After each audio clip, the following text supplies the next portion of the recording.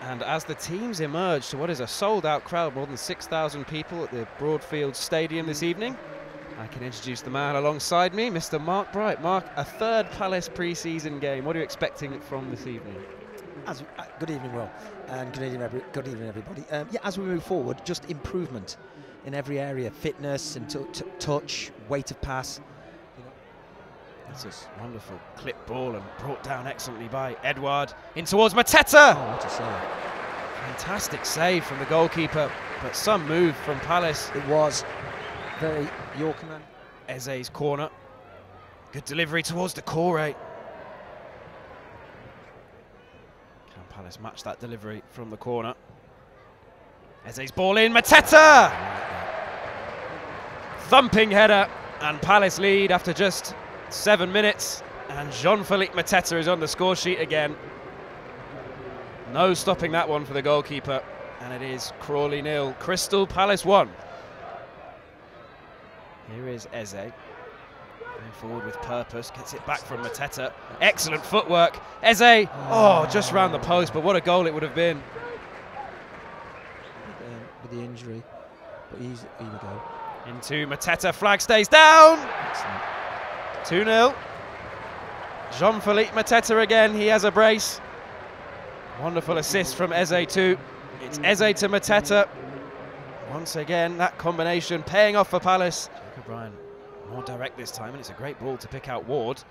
Ward across the face of goal, just in between Mateta and Edouard. Turn quickly. Now Eze. Still going, Eze. Oh, what a goal.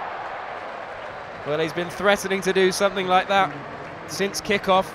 He's already created 2 for Mateta, but this time Ebere Eze does it all himself, picks out the top corner, and it's Crawley 0, a rampant Crystal Palace 3.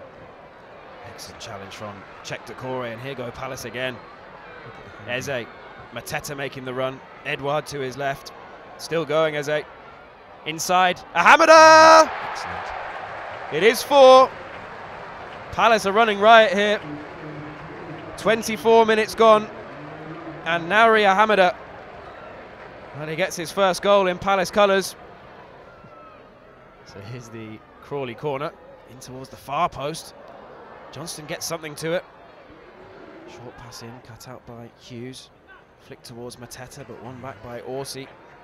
Encouraged to shoot. And it's dipping, but not enough to trouble Sam Johnston. I register that as the first shot. I don't know if I'm right or not. Back to Edouard, neat turn. Now Ahamada. Now Ward. Deflected! Ooh. Inches away from a 5th, but it will be a corner. Hughes ball in, met by O'Brien. Breaks for Jordan Ayew. Over the top. Goalkeeper came out fast. He did. Really firm challenges against Brøndby. Defending now for Palace to do. There's Gordon. Decent effort too. Good effort. Very good effort.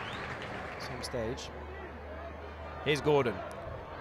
Good footwork initially, and then couldn't dig out the cross, but that's an ambitious effort off the post. And Remy Matthews just grateful to see that bounce back into his hands. It was like training, wasn't it? Behind one bit. Now Ayew has it back from Hughes. Raksaki makes a run through the middle. But given away, and here is Ayew, and now Raksaki is in. Well, how has that stayed out? Odsonne Edouard sliding across, just couldn't get the touch. Play from Jordan Ayew. Uses Mitchell's run as a decoy. And there goes the final whistle. The attack cut short, and it finishes Crawley 0, Crystal Palace 4. And despite a lack of second half goals, that's a valuable run out, isn't it, for Palace? And yes, entertaining too. Yeah, I'm sure we'll be pleased with that.